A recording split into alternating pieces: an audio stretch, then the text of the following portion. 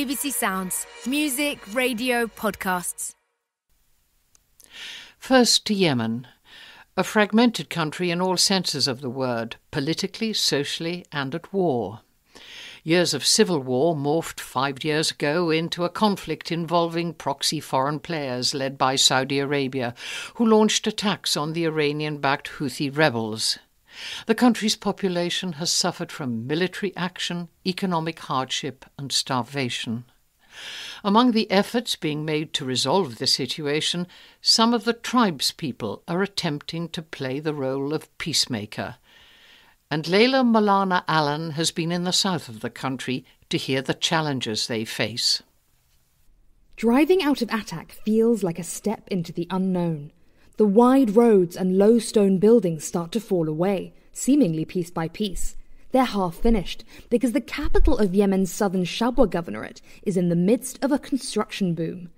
It looks almost as if the sand is fighting back, threatening to eclipse these little fingers of urbanization, probing into the desert's endless spread. We're on our way to meet representatives from some of Shabwa's dozens of tribes and sub-tribes. It's going to be a party tonight, says our guide. Cross-tribal gatherings this big usually only happen when there's a war council. We head northwest, but it's soon hard to keep track of where we are, as the rising clouds of sepia sand mix with the burnt orange and livid purple rays of the setting sun, creating a thick haze as the wheels struggle to navigate uncooperative sand dunes. As dusk wraps around the expanse, we pull over and the sand begins to settle. Twinkling lanterns appear, illuminating a winding snake of a receiving line of men waiting to greet us, each in traditional tribal dress. Ma'awas, long loincloths, imama, wrapped embroidered turbans, and jambiyas, tribal daggers. They're all men. Tribal women don't attend gatherings such as these. Our guide is dressed immaculately and stands tall and proud as he pays his respects to the tribal elders. It's a stark contrast to his casual clothes and relaxed tone when I met him in the city. "Well, of course he's on show," a Yemeni friend whispers. "He's moved away, so they're all checking to see if he's taking good care of his grandfather's jambiya." As we sit around rock-ringed campfires, munching on torn hunks of soot-blackened khubz al-markad, a coarse wheat bread beaten out on the sand and cooked on the hot firestones, the local leaders don't hold back. "We're headless," says Alawi Ali Khalid, sheikh of the Khalifa tribe, bemoaning the fact that Yemen's president and most of his ministers have lived in exile since southern separatists seized Yemen's temporary capital of Aden in 2018. Since Yemen's civil war began 6 years ago, Shabwa has faced an invasion from the Iran-backed Houthi militia, air attacks from a coalition of foreign forces headed by Saudi Arabia and the UAE in efforts to push the Houthis back, and battles between multiple armed groups and central government forces. Yemen has been a theatre of political struggle for decades, and these men are no strangers to foreign interest in their lands. "Ah, you could say you British know us better than we know ourselves," teases Sheikh Khalid, kneeling by the fire, his eyes sparkling with mirth, as he tucks his ankles expertly beneath the hem of his robe. He's referring to the British presence in the country for more than a century until 1967, a colonial legacy that provokes mixed responses here. But the British, at least, he says, had the sense to appoint a local emir to consult with the tribes on important decisions. The newer power players here have done little to engage with the historic peoples of this land. Yemen's domestic politics is multi-layered, as Sheikh Khalid puts it. In the US, they just have the donkey and the elephant, referring to the symbols of the Democratic and Republican parties. Here, we have too many political animals to count. This has been compounded by an evolving proxy war. Iran backs the Houthi militias, who now run the most populous parts of North Yemen, and Saudi Arabia and the UAE support the central government. The UAE is also backing the separatists and local militias in the south, adding yet more complexity to the web of allegiances. You might have 3 sons from under the same roof, each a member of a different political party, or fighting in a different group, points out one tribesman gravely. Some even joined the local Al-Qaeda affiliate for a time. But that doesn't make them any less a part of their tribe when they return. leaving the tribal elders caught in a delicate dance to preserve stability while trying to stay above the political fray. The state governor is the leader of his people, but so is the sheikh.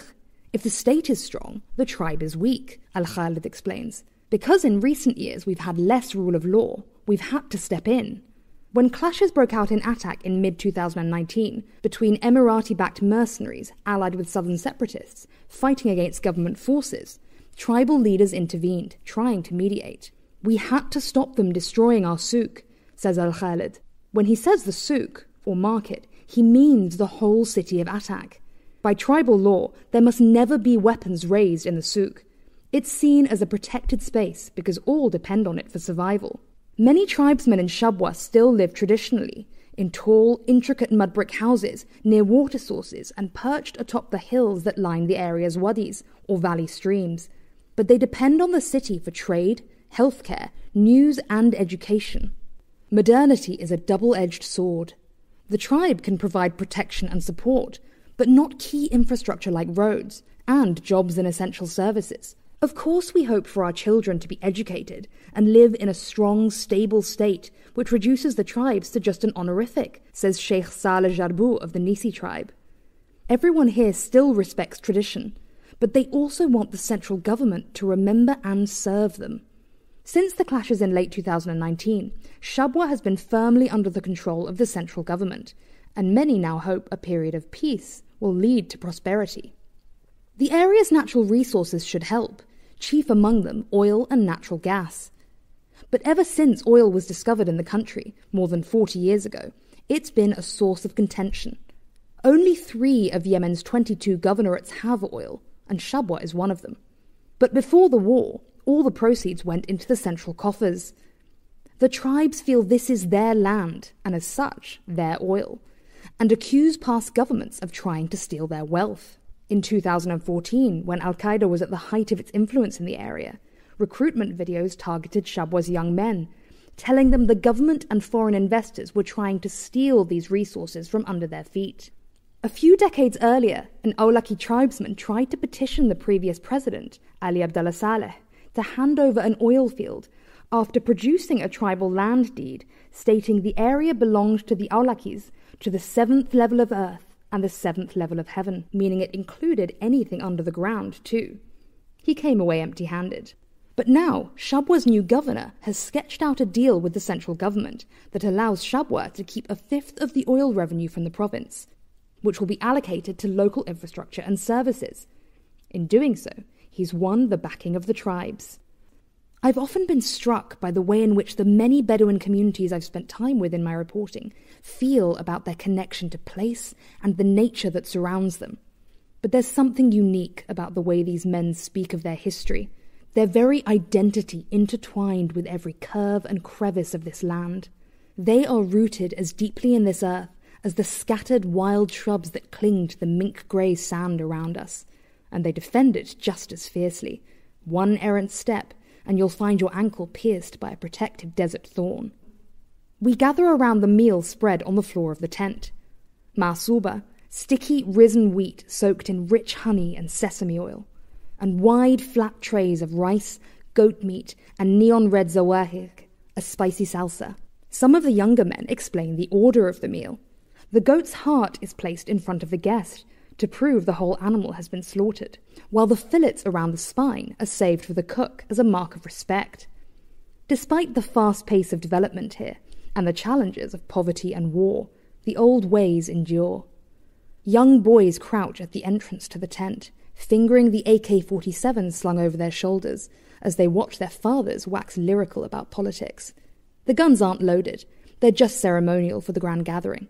When they're actually granted permanent weapons at 15 or 16, these boys will be considered men and bound by the obligations of asabiya, tribal loyalty and communal responsibility.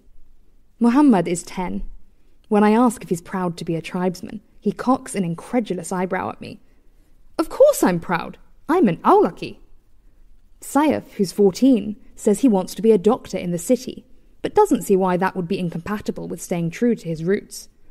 A doctor is a doctor, and a tribesman is a tribesman. And as a tribesman, in hard times, you know you're among friends.